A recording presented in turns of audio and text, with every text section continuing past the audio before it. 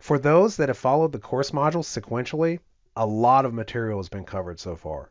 Now, let's attempt to put some of this knowledge to work and take a look at a mock-up representation of an internal data center. Take a moment and review the diagram that is depicted here.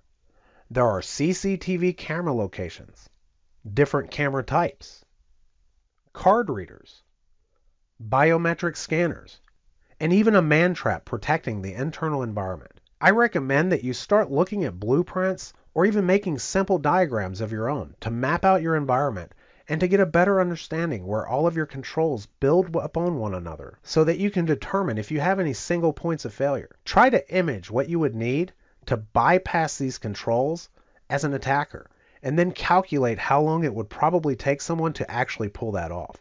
Then make sure that these timeframes and difficulty requirements are in line with your environment's risk appetite.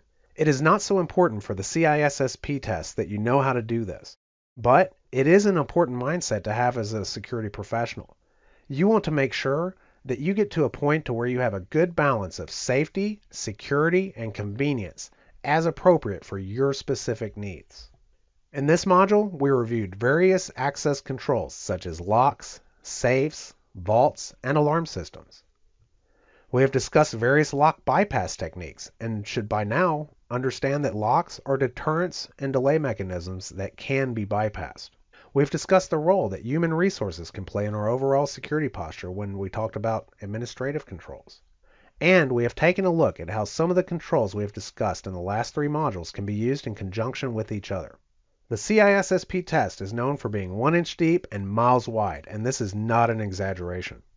The best thing that I can think of to manage the overload of information you run across while preparing for this test is to understand how everything works together as a system. This will help with memorizing the finer details such as how many pins a lock should have, since you will be able to associate the material with other controls.